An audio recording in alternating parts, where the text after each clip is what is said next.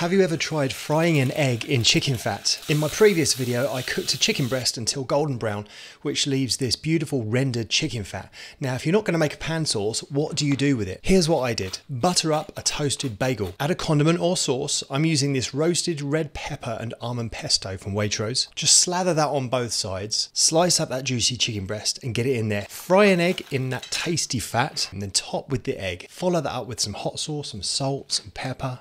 I've been eating these every day since,